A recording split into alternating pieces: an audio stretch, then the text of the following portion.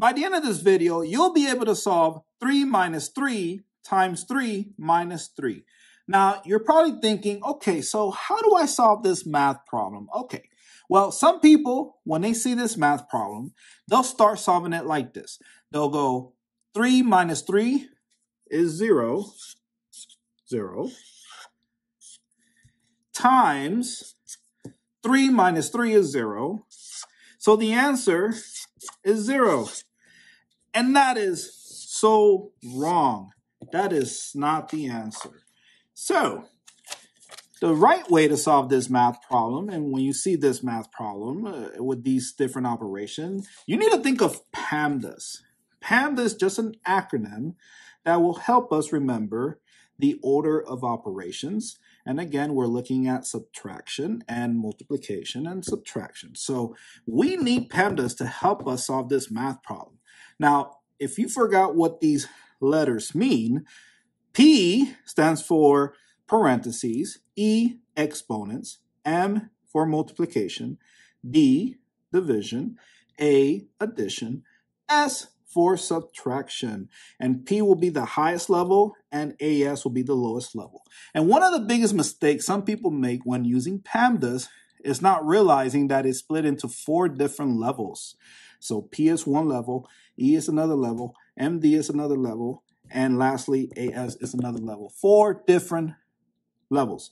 And when you're reading a math problem with different operations, you read from left to right according to its levels. So looking at 3 minus 3, that is subtraction, it's at the lowest level.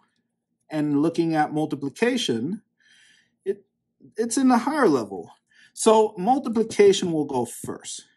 And again, P is the highest level and AS it's in its lowest level. Again, AS is within its own level, MD is within its own level, E, own level, P, own level. 4 different levels. All right, so let's go ahead and tackle this math problem. So we know that 3 times 3 will go first. So 3 times 3 is 9.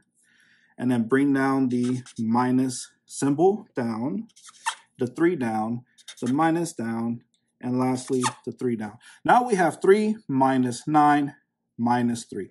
Again, you read from left to right according to PEMDAS levels. So they're just subtractions. So 3 minus 9 will go first. So 3 minus 9 is what?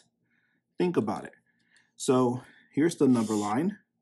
And you start at, let's put a 0 there. And this is 3, right? So if you go back 9 spaces to the left, right? Because we're subtracting, you will eventually land on 6, negative 6. Negative 6. So it's negative 6. Bring down the subtraction symbol down and the 3 down. Now you have negative 6 minus 3. And all you have to do is move back 3 more spaces to the left. And you'll definitely land on 9. So negative 6 minus 3 is negative 9. Or you just add and keep the sign of the bigger number.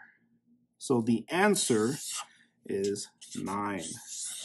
And there you go.